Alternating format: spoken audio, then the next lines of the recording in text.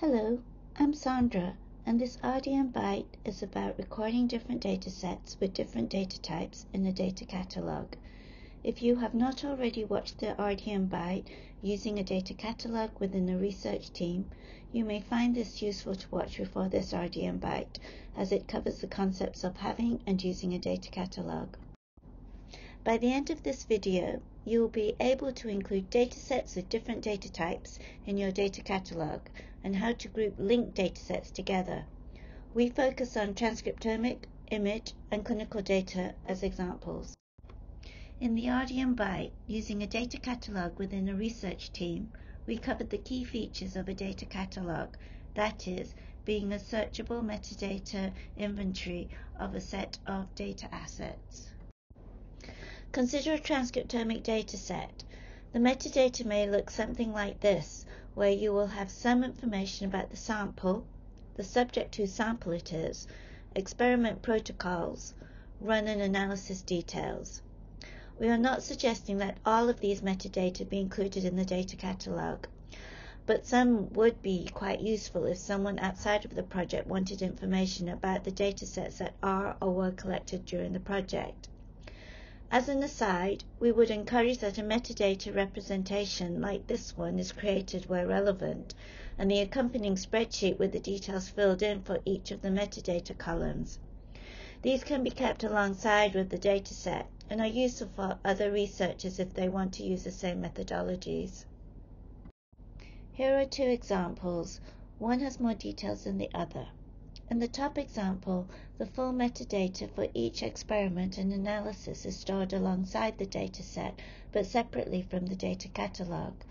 In the second example, the data management team do not have the full metadata details for the experiments, and it was decided by researchers that it would be useful to record the total number of reads and read lengths within the data catalog for each dataset.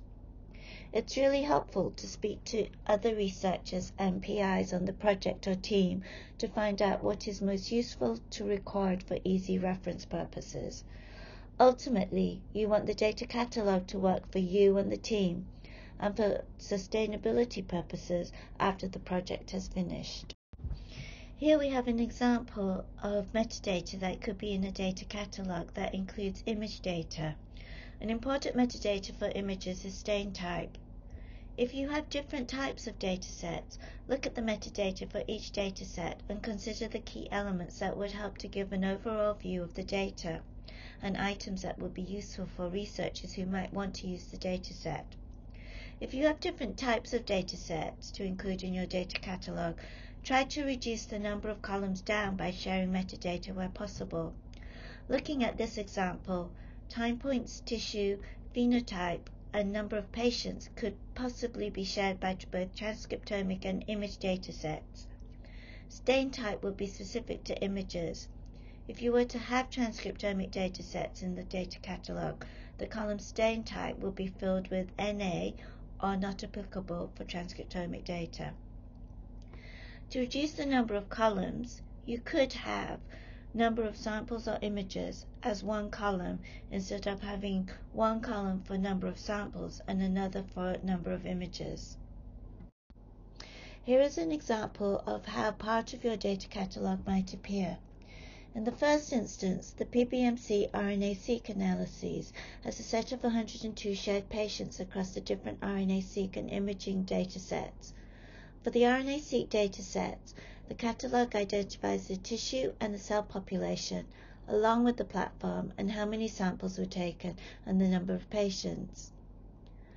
For the imaging dataset, we have the tissue type and the stain type, and also the number of images and the number of patients. Then there is the clinical dataset that sits together with the analyses datasets.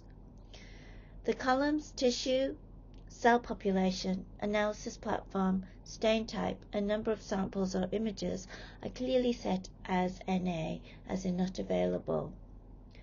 The datasets are grouped together with the experiment or analysis name and separated from a different group of datasets by a grey line. In this way, it is easy to see related or paired datasets. Thanks for watching. Please see the links used as well as links to additional resources alongside this video. I would also like to acknowledge the CLUSTER Consortium.